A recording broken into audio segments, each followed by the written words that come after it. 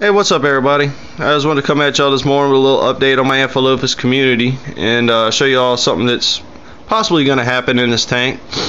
As you can see, the guards are no longer in here. I moved them out, which kind of in a way was a double-edged sword at first, because when I took them out, everybody in this tank got a little sketched out for a couple of days and didn't really want to eat all that well, but they seem to be slowly coming around now.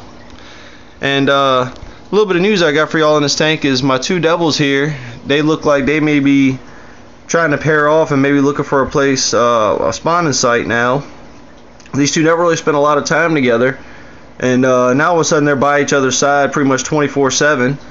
The one there, you can see he's got a little bit of a hump on his head. That's the male there, and kind of worked out because the one here with the lipstick on it that I originally thought was possibly a male is the female. At least that's what they're showing me right now. I could be wrong. I hate trying to sex devils. I haven't vented these guys yet, but I say they have been appearing like they've been looking for a spawning site. You can see my female Hoga there. They've been clearing out an area. You can't really see it. Can't get a good angle out there. You can see where they've got it cleared out back there. That's where they've been hanging out most of the time. Still haven't really had no good progress with the Hogas yet. Colossus is slowly starting to become a little bit more tolerant of the female. I'm kind of hoping if these two devils do spawn, or at least progress to try to, that maybe they'll start to kick those two off and maybe they'll get things going. Right now it's just kind of too early in the game to really tell what's going to happen, but I just wanted to give you all a little update, show you all what's going on with them. It'd be really nice to get a spawn out of these devils. At one point I kind of thought about getting rid of them, but it took me so long to find this color variant again that I just decided, screw it, I'd go ahead and keep them regardless. Nothing else to leave them in my community tank, just to have a little something else to look at.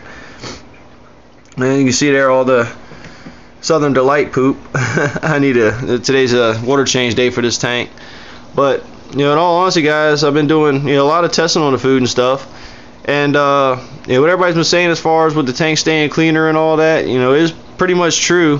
One thing I'm really liking is all of their waste and stuff now. With the NLS, it was really dense and everything, but at the same time it almost came out like almost exactly like what the pellet was, just in a powder. And that's one of the reasons I think that well, should I say, it'll break up into a powder, and that's one of the reasons I think everybody, including myself, would get those big red clouds coming out of the substrate when using the New Life Spectrum. Especially this stuff here, the probiotics may be doing something pretty beneficial, because if I can zoom in here, I know you don't really want to look at fish poop, but this stuff here is a lot more broken down and looks a lot like it was better digested, and is now a lot easier to vacuum out, whereas the NLS wasn't really easy to vac out. So I'm really happy with that.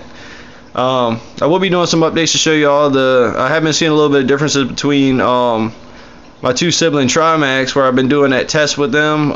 Thor is still eating his regular food, which is a mixture between New Life Spectrum 3.5 sinking pellets, and he also gets Omega 1 large pellets mixed in, whereas Hellraiser and his female are just eating the Southern Delight. And I'm gonna update y'all guys and show y'all what changes I've been seeing there here in the next day or two.